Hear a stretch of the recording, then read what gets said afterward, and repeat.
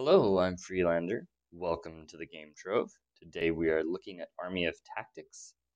It is and Army of Fortune, but primarily Army of Tactics today. It is a real-time auto battler that you get to place your troops, and you'll see the gameplay later. Anyway, this is a new update for it.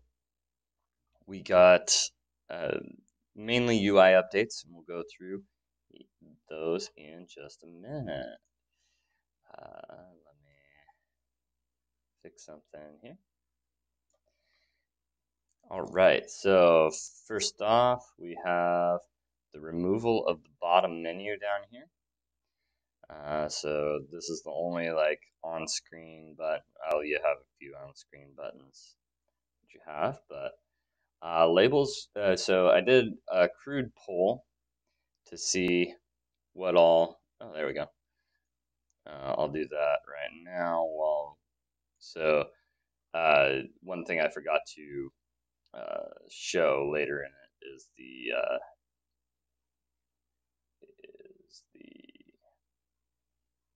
Sorry, I'm looking for it over here, but the quest bar. So quest notification. So that was a nice feature. I did a crude poll to see what all things people liked, and it was pretty even. The 10K matches got the most chatter, the most people actually mentioning it, but I'm not sure if that was their favorite thing or if that's just something they liked. Um, and then the UI in general got the next. I did it on Discord, by the way, and more rewards for early Islanders got some chatter too. So, but everything else was pretty even. Just people mentioning a lot of different features about it. So I don't think we can say one thing or the other that the community liked more. But I've heard basically nothing but positive feedback except for the warehouse, and we'll go through that in a little bit. But um, labels for buildings, you can see uh, tutorials. I had already gone through a lot of the tutorials, so I don't know uh, so I can't show you, but one of the frog pikemen shows up and then tells you things, and they're simple, straightforward. You can click right through them. Very nice, very nicely done in my opinion. Tutorials should never be heavy, in my opinion, because the player feels trapped, and I don't like that. I like the player being able to jump in and do what they want right away. Okay, moving on. UI in general looks good. Uh, yeah, just showing some different things there.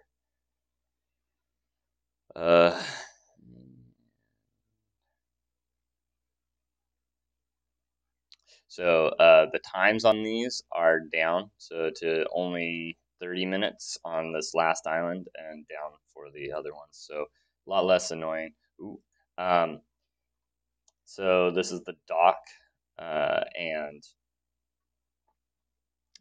the this is a sneak peek on the next island. I thought it was pirate theme. I thought there was going to be some sort of pirate thing because that's what some of the units that are yet to be unlocked are like is the pirates. So really looking forward to those units.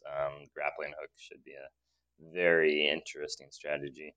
Um, yeah, I'm really looking forward to that island. Moving on. So yeah, the dock feature where you can see the next island.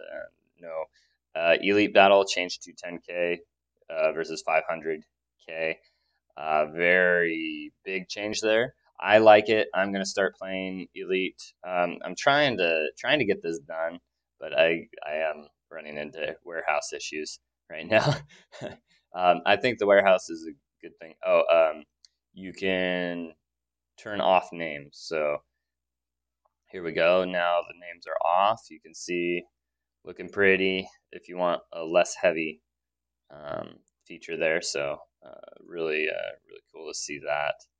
I like the labels. I think they flow well. I like to see the buildings. I'm gonna try a little bit without just to see like how good the the click is on it and stuff. So do we still use click or do we use tap? Like on our phone, it really is tap, not click. So see, I just need some more badges and then I'll be good to go with my warehouse shenanigans. So okay. Quest notifications was another one. Nobody mentioned it, but I thought that was pretty cool. Just doing a little game here. So let me know if you think the graphics are improved or not. Somebody was mentioning that they thought the graphics were way better. I'm not sure that I noticed that, but the UI is definitely like they did some stuff that you didn't see before, and it's really clean. The graphics for it are better, but I think in general the graphics probably aren't improved for the game. Not sure if they're planning to improve the graphics at all. It kind of has the vibe and style I think they're going for. I think it could be a little cleaner, personally, but maybe not. It's definitely fun the way it is. It's definitely higher graphics. I'm not sure would improve it, but a little bit of smoothing of edges.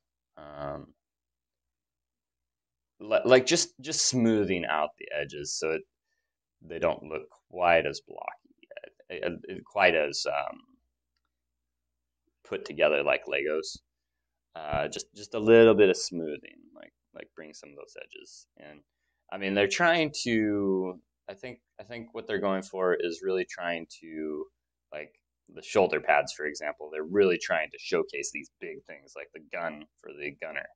Um, yeah, they're really trying to do that.